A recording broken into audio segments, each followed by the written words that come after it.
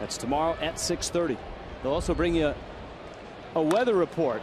That one's deep to left. Paul looks up, and Ruggiano has tied the game. His second home run of the season, just the Marlins' fourth as a team. Justin Ruggiano,